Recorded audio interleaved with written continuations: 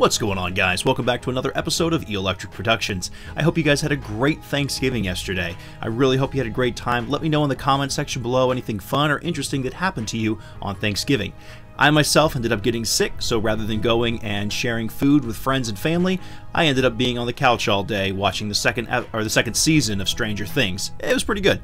Anyway, one of the gentlemen in the comment sections for one of my other videos requested that I take a look at this game called Rust Bucket.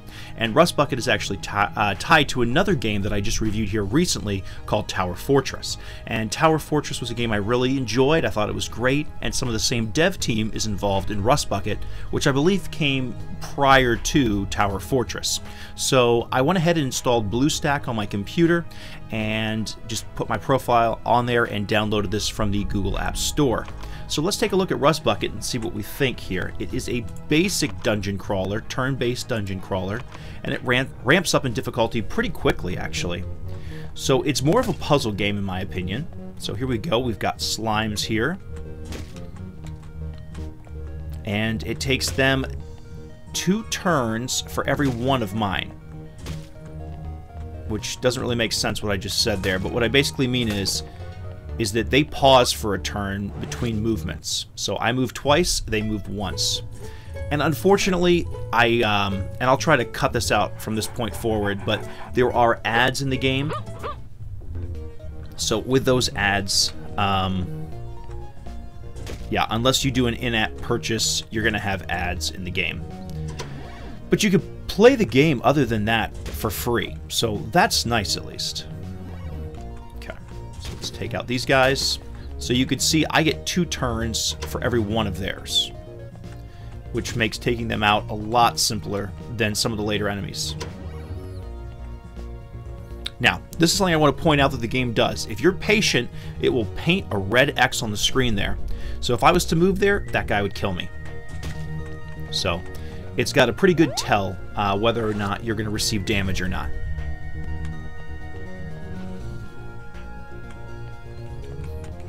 Oops. There's the red X. Now these C buttons are a clear point, and more importantly, they're a reset point. And one thing you can do is you can use these jars. They don't contain any goodies, but you can use them to burn a turn, meaning you'll stay in the same spot, and the monsters will move, but you'll stay in the exact same position. So that's nice. So that would kill me.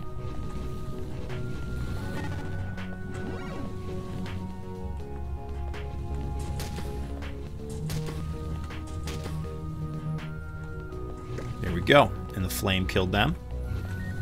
Let's activate the flame. Oh, let's burn a turn.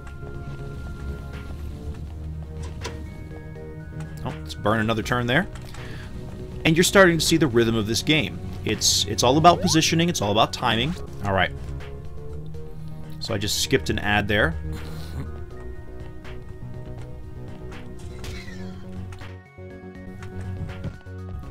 So the deal with the pigs is that they cannot move around corners in a single turn. They have to position themselves. The keys are interesting because I've got the key, but I can't unlock it. You actually have to get the key to touch the lock for it to unlock.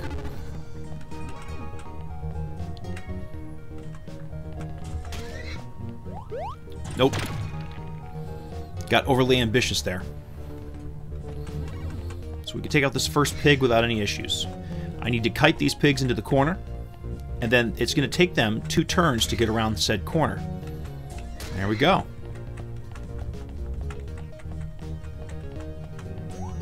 We've got the key. I'll let it touch the lock.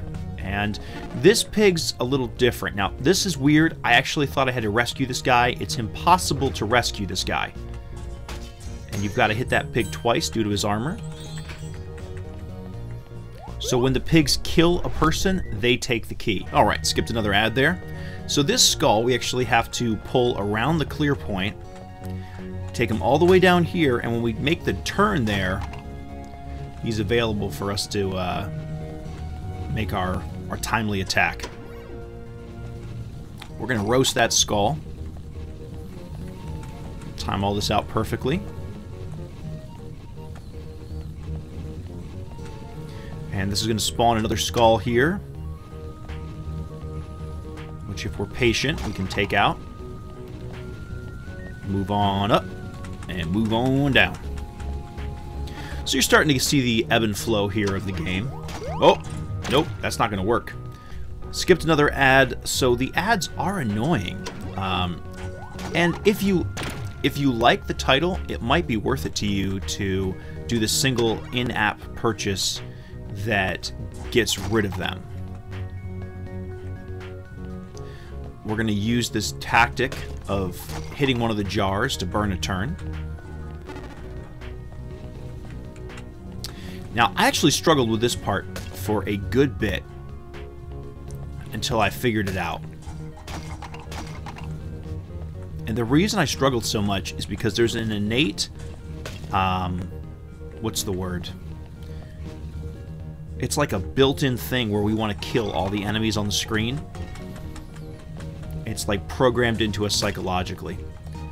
And you want to leave that skull there alone. There's no point in killing him. And I skipped another ad. Now we start moving into more of the challenging section. Now that pig gets in the way there. So we want to pull him down. There we go. He won't actually hurt me, but he will push me off the edge of the cliff.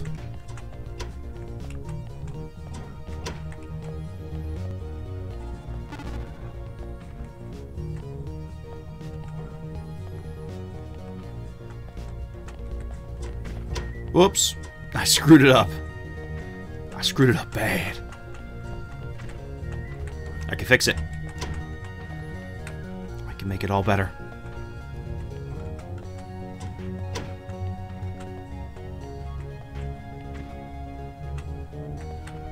There we go.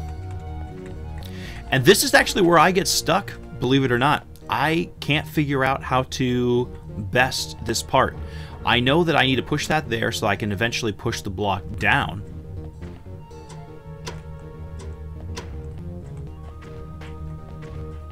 But if I was to push that block up right now, it would actually kill me, because the flame would move into place.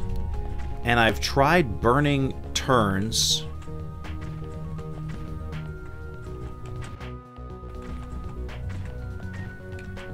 And I can't seem to get the timing right. And you can't burn a turn by pushing yourself into the wall. And that kills me. Alright, skipped another ad there.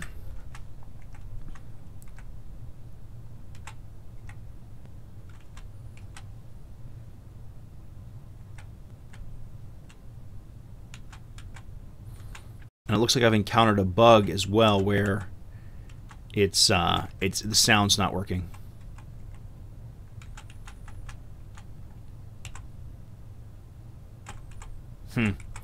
Anyway, guys, that's going to actually do it for this video. This is a game where I'm probably going to download it onto my phone now after actually playing it. I've enjoyed it very, very much. It is a simplistic title, but this is a great time waster if you're just sitting there with nothing to do. Too many mobile titles rely these days heavily on the whole mechanic of, you know, oh, you have only so many times that you can play the game before you have to let that recharge, or you can pay coins. Oh, you have to... Everything is just based off of microtransactions, and that has gotten so old. I am so tired of that mentality in mobile titles. There used to be, for me personally, I always go on the mobile store and I look at what's the recent top paid app, because I'd rather pay for the app outright. And even then, these days, it seems like you're still stuck with in-app purchases, even in the paid titles. So this is a fun little game where it uses your mind. It's a puzzler, and it's the perfect title for whether you're getting ready for bed and you just want to like challenge yourself a little bit, or you're just sitting there and needed to burn some time while you're waiting for something.